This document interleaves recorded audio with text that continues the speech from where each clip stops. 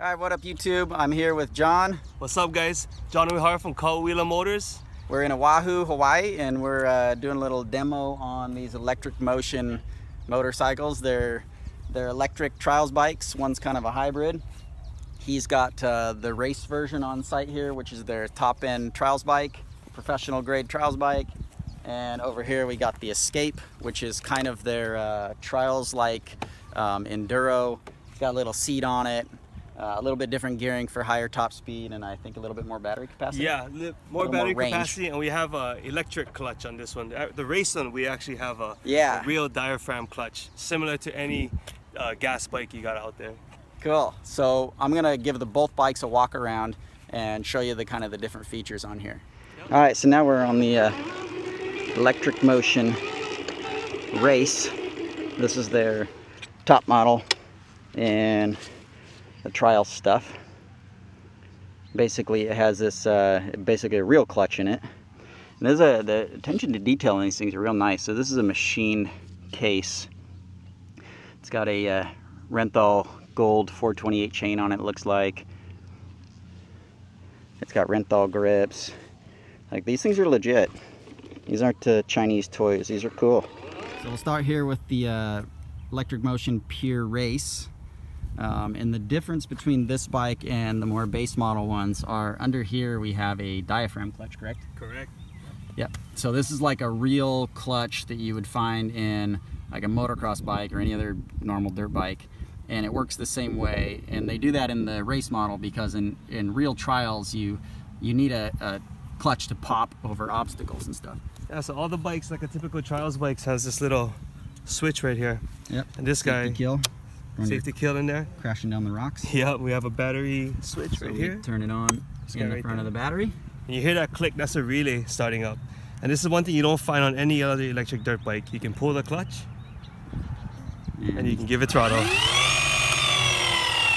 No go. No go. The minute you want instant torque, you just release it out. But I'm not killing the bike. There's no killing the bike with these electric guys. Yeah, no, it's just like a recluse where you can't kill it. It's just there for the assisting and popping you over obstacles. Yeah, and just to give you an idea, we were motoring around for like 20 minutes. Yeah. We started at 99 and we're only at 94%. Yes. And on this bike, he put this regenerative braking button on, so if you're going down a hill, you can push this button and it actually creates energy in the engine. You can feel the load on it. It's like a brake. Yeah. So that charges the battery up under braking. Yeah, so if you're going down a hard section, like a steep section, you don't want to, you don't want to burn out your brakes, so you feel like the back brake is going to lock up and you want it to just roll. You hit this, it'll allow you to roll, but at the same time, giving you a little extra juice. Regen the battery. You just charge it straight from here. You have your on-off switch right here, like he showed earlier. But the battery can also be removed very easily. You have 3 bolts down here on the case, and this battery actually just slides right out. So if you wanna, and it's totally sealed. This, by sliding the battery out, you're not opening up the casing to any water damage or whatnot. Yeah. So washing the bike, cleaning it, or even just taking this in the house if you want to have your charger and not have the battery with the bike. And these charge off standard 110. Charge off standard 110. Which is really nice. It's a 15 amp charger, so the average from 0 is about 4 hours.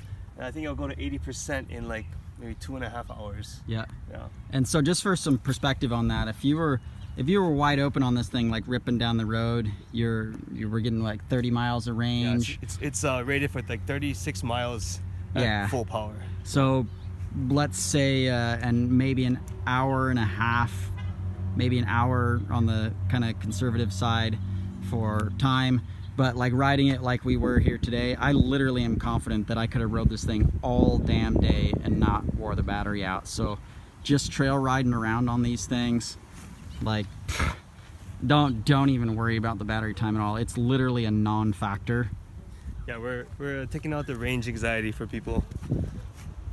Yeah, do not be afraid of the range of these things. Full-on motocross, which this is not going to be doing.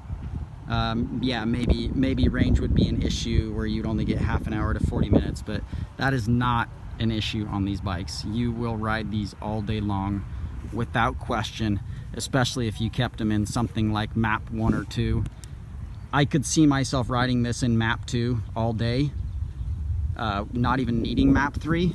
And on this, you can definitely ride in map 1 and map 2 and not need map 3. That map 3 is almost too much power. Yeah. Like I'm not trying to be ready for it. I'm not trying to be a sissy, but it is snotty. It has a lot of power in map 3, and especially with the clutch, you could no doubt stay in map 1 or map 2. Yeah, I mean, typical of the electric bikes too, you know, you have 100% of that torque and that power at your fingertips, like when you want it. There's right. no revving, you don't have to rev anything up, and so timing, you know, you ride it a little bit, you get that timing down, you can do a lot with these things. Yeah. You can go slow up things that you probably wouldn't even try. And I'll splice that in, me going real slow on these things, crawling. I can go up this thing at a 1/4 mile an hour, and it will, at any time you just crack the throttle, and it will just deliver everything.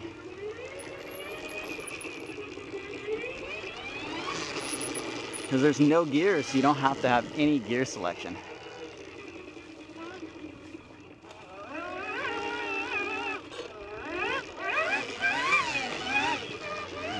I would say like drag race equivalent, if we got a gas bike and this or this other bike sitting out there in that field, the drag race speed is probably the equivalent to a 250F.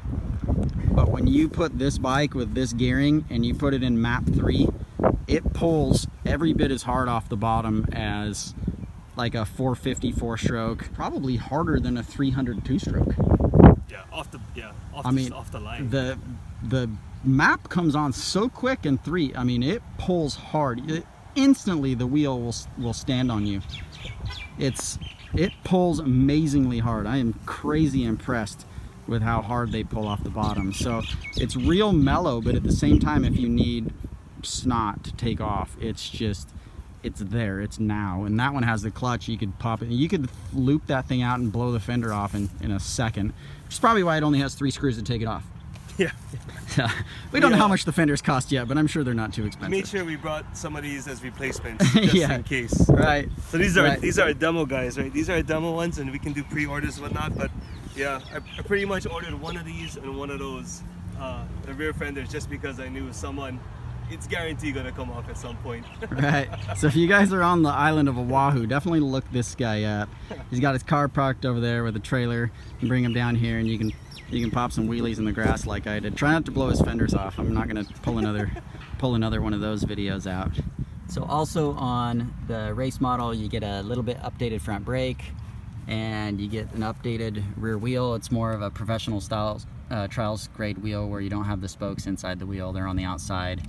You get a little bit different gearing, and so you got a smaller countershaft sprocket and a bigger rear sprocket, so maybe like a 48 or 50 tooth on the back, and it has significantly more torque. I rode both machines, which I'll splice in, and this thing has some serious snot. It's almost incredible how much power this thing has. And I would say that in the red map, like sheer just grunt off the bottom, no doubt as much as a 450 motocross bike. That is not an exaggeration, that's no shit. So fit and finish on this is really nice. This is the high-end fork that comes on the race. They call it the M4 fork. It's aluminum, nice equipment. Everything on this fit and finish is pretty nice. I would say maybe the least amount of fit and finish would be these foot pegs, and even then they're wide enough, they're adequate, they're lightweight. What you can't see on the internet is that this is a cast aluminum swing arm. It looks like it's tubular steel. Nice little brakes. The brakes work very well, powerful little rotors, billet hubs, high-end Michelin competition trials tires. I know there's some backlights so you guys can't see that. Chromoly frame, very legit skid plate on this thing, bash guard, whatever you want to call it, and it's rubber dampened under here, probably better from the other side, but this is a burly ass skid plate. You can really smash that into stuff and not have to worry about your motor getting roached. All right, so we'll get you guys the starting procedure here real quick. So he's gonna turn the bike on. Yep. First you gotta put the kill switch in, right? Either way, it doesn't matter. Yeah, you actually can put this on. Okay. It won't move without this, of course. And then you come button down in the front of the battery. You pop that on. And then it comes up. You can see the display fire up. Yep. And what we have is, we have like this kind of a bluish white light. And what will happen is, that's kind of like your safety, your startup procedure. So if you that's twist, your neutral light. Yeah, so if you twist the throttle at this point, you hear Nothing a little happens. beep. It won't move. Makes a little farting noise. Right. So you won't just loop out by leaning on the bars and whatnot. And every time you take this kill switch off, it will go back to that light. When you want to move, you hit this map right here. That will put you in the green mode, the first mode, and then you can go off and do whatever you want. Blue mode is mid map. Red mode is high map. And these can be changed while riding. Yeah. So if you know you have a section coming up, you need a little more instant power. Push of a button. Just push of a button and get to red. So go through the display here. Seconds. Oh yeah, and if you this turns off and on randomly through the ride, and the power button will show you what you have. Yep. And I do notice there's a little bit of variation in the battery. It's probably trying to predict how much battery you're going to use. So when I was riding around, it was at kind of 90%, but as we parked, it kind of settled on 95%. And when I hit the regen, I noticed it popped up a little bit. The regen actually, when the bike is coasting, it's actually making a little bit of power, and you can feel it just in the drivetrain. Yeah, the engine drags a little bit. Yeah, but when you hit the regen button for the race, the regen button is here, which is also like a regenerative brake. It's literally just a brake. Yeah, and on the escape is the lever. When you hit that regen, it will actually, you will see the power bump up. Yeah, a couple percent, depending on how far you're going, but a little bit here and there actually keeps you in that range for quite a long time in the top end. All right guys, so that's a quick recap of what we did here today, looking at these electric motion motorcycles. Check out this guy. What's your name again? Yeah, John Uihara at Uila Motors. We're on Instagram, and check us out. We're gonna have a Facebook and hopefully a YouTube coming up pretty soon, so stay tuned for that. All right. So if you're on the island of Oahu, check this guy out. Yeah, you can try one of these out. They are awesome. Top tier electric motorcycles, not crappy Chinese electric bicycles. This is the legit stuff. These are real machines, competition ready. So yeah, man, check thanks them out. for coming out. And for all you outer island guys too, I mean, hit me up if you're on the island. Definitely come by. Just remember, there's a Supercross race coming up pretty soon in a couple months, so hit us up ahead of time. Coming out for definitely schedule Hawaiian something Supercross for that. is happening. Yeah, Hawaiian Nice. Supercross and the monster truck guarantee is happening. Okay, cool. So we'll definitely get something going for that. Maybe I can race that. Maybe. Hey. All right, check you guys later. Thanks for watching, and check out his stuff. I'll link it below. Take care. Guys.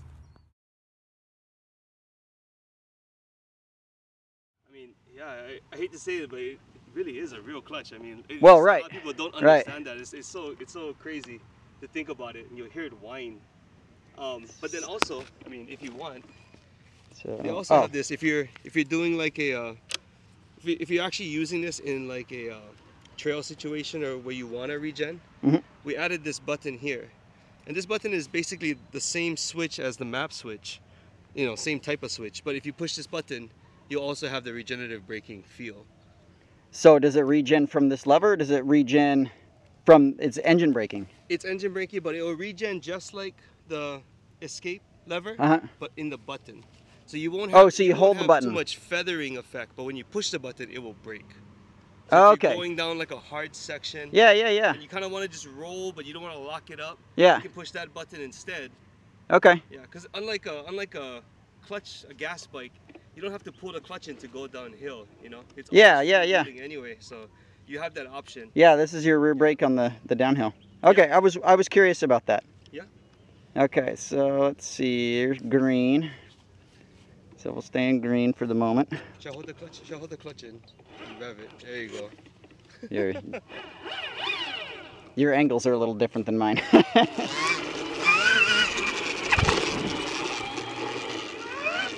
So we're in map 1, and it'll pull the front wheel pretty easy even in map 1 on this bike with the gearing change.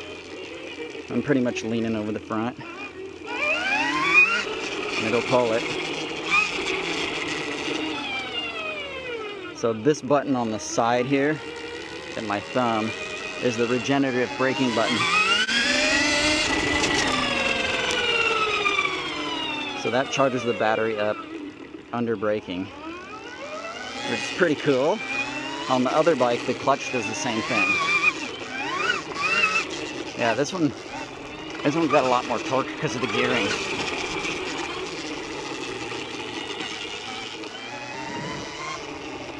So this is a steep little typical bank.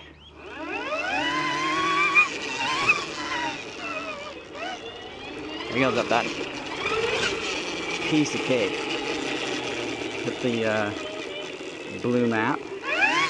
Whoa! Woohoo!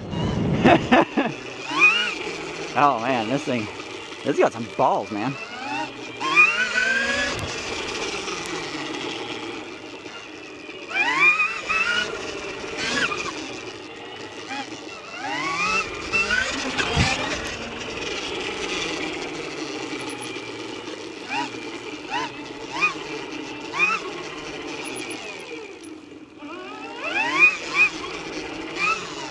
I would say like roll-on power, like actual torque, when you're in this, still in the blue map, the second one. The second one, yeah. That pulls realistically about as hard as a 450. Torque-wise? Yeah, just like if you were just kind of rolling a 450 in like the correct gear, like second gear, and you just rolled that thing on, it pulls about that hard. Like I've ridden, 2019 CR 450s, so that was surprising. It lifts the front wheel, piece of cake.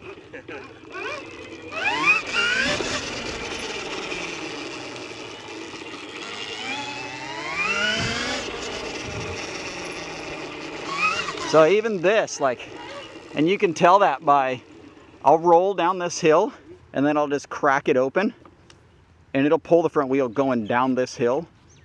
Like, you would have to have a reasonable amount of power on a gas bike to do that. Yeah. Because it's so light. Yeah, you would have to pop the clutch. Yeah. So the power to weight ratio on this one, because of that gearing, is insane. Yeah, it just pulls the front wheel even going downhill.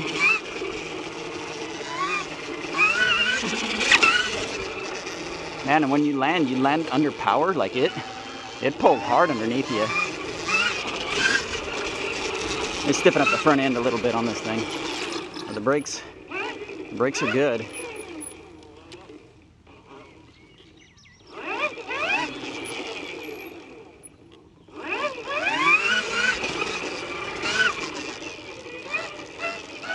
All right, here we go to red.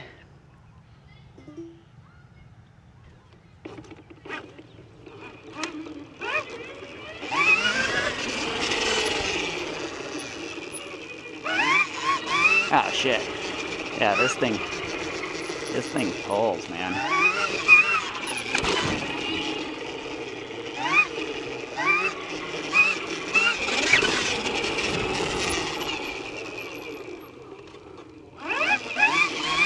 Yeah, cover the rear brake if you accelerate from a stop.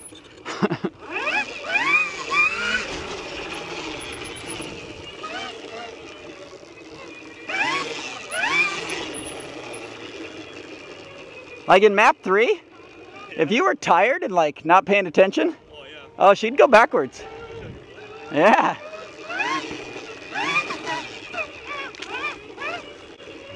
And like this stuff, man, it'll just crawl this. Like you're going up a slippery bank or something. Don't let it fool you. It'll go right in the front wheel.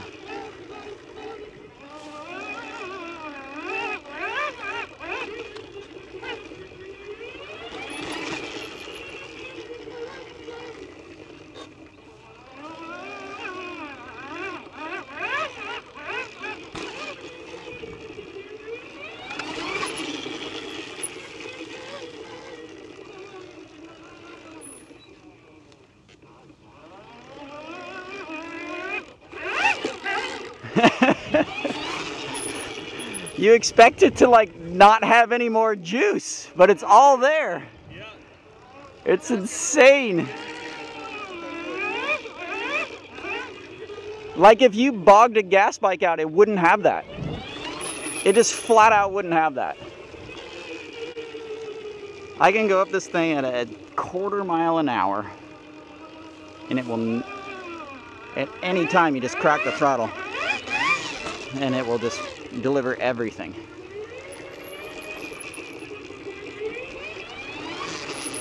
Because there's no gears, so you don't have to have any gear selection.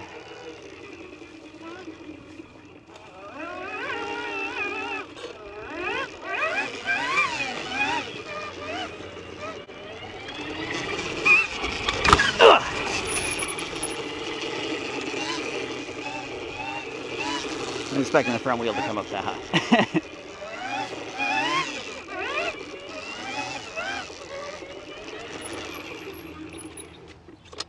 Yeah, man, balls for days in that red map. Yep. It's all you want. It's all you want and more. Literally, want it. Yep. Literally all and everything you need. I can't even imagine a situation where you would need more power than that. Yeah, this thing, actually, the little hill climbs we did yesterday, just some short ones like this, but more like a loose packed dirt. Just no problem. Oh, especially if you like put it out in like map 1 where you just couldn't get wheel spin. Yeah, actually, most of the time we were in map 1 for the most part. Yeah, because it was a little bit tighter situation. My only complaint is suspension settings right now. Maybe put a couple more bar in those. This one's softer than that one at the moment. Yeah. But yeah. No.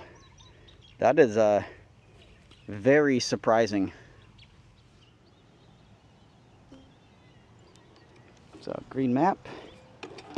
Kickstand up. No gears, you don't have to click in gear. I was looking for a shifter. So I'll show you this regen button again here real quick. You can hear the engine braking. That was regenerating power. Yeah, this thing has so much power. This is crazy.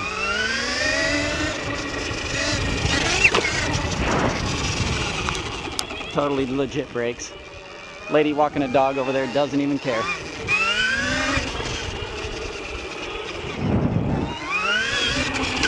Simon's still in the first map. Back to red map. Watch the power in this thing. That's no clutch up. It's literally like dropping the clutch. Tons and tons of torque.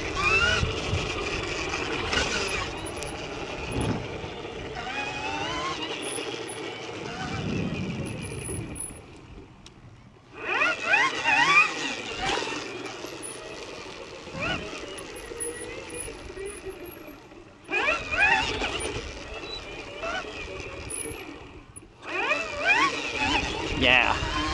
Oops, I tried to shift it right there. Honestly, I'd probably ride it in map 2 most of the time.